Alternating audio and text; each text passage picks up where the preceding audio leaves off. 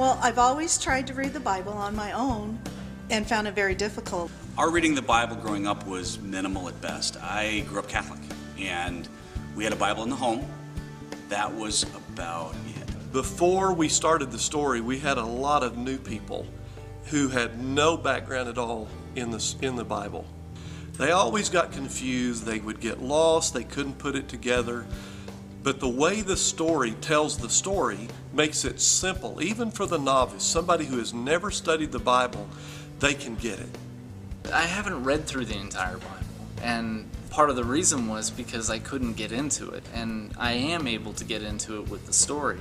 What the story has done for our family is it allows us to go in and look at the Bible and read the Bible and understand the Bible, as opposed to just reading it, which we've done in the past.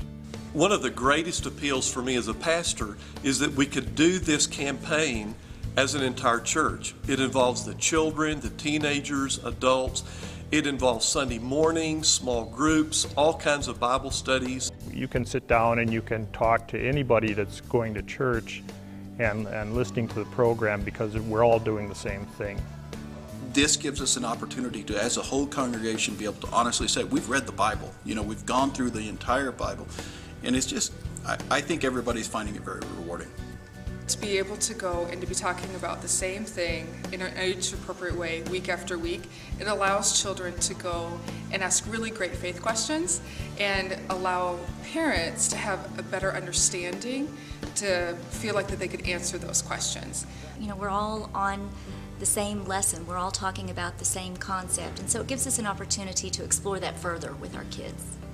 There's an upper story that God has going on, while at the same time this lower story that we're involved in is taking place. I think more people will understand that and come to grasp and see God interacting in their lives. And the story has helped me see application that I didn't grasp before. I love the lower story and the upper story idea, and making those connections. The tools and the materials that have come with this story have enabled us to really penetrate the whole congregation as we haven't before. As a volunteer on the media team and being involved in kind of putting things together, it's just really neat the way it comes ready to go, and you've got so many options, and it's easy to work with, and yet you can supplement it with your own stuff. For the first time in my life, I now have an understanding of what the Old Testament is all about. Well, we've had unchurched people coming for the first time ever saying, I want to study the Bible. No matter where you are in your walk with God, whether you've been reading the Bible every year for years, or you are a new believer and just picking up the Bible, you realize the richness of God's Word, and I think it's a powerful thing. We've experienced growth ever since we started the campaign. The first week we started, we had a 40% bump in our Sunday morning attendance. That's level some, but my guess is we will end up with about a 20 or 25% growth in our Sunday attendance just because of the story.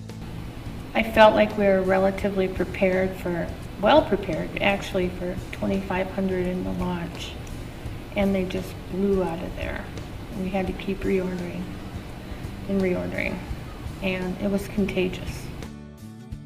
Our first book order was way too small, and so we had to double that. We've had to order books on a continuing basis because people are now buying them to give away to relatives, friends, send them out of state and things like that. During the week, around the coffee shop, in the lobby of the church, people are talking about the story. What are you learning in the story this week? Even online chat rooms talking about the story. Everywhere you go, people are talking about the story.